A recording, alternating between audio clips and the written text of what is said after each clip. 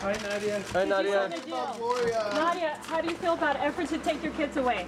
I think whoever wants to do that just wants publicity. Hey, Nadia. The now notable mother of octuplets, Nadia Silliman, brushed away questions outside of her home in Whittier, California. The 33-year-old Silliman is in danger of losing a place to live. The Associated Press obtained a mortgage foreclosure notice for the property. It indicates the owner, Silliman's mother, is behind more than $23,000 in payments. The house could be sold at auction in May.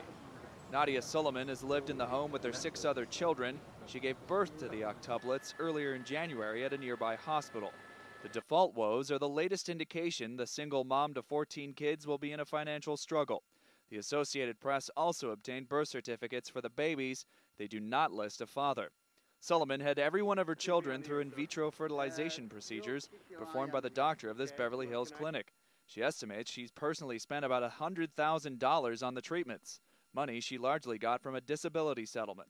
Before her 8 babies were born, Nadia Silliman had been supporting her 6 kids with food stamps and Social Security. John Bone, The Associated Press, Whittier, California. I think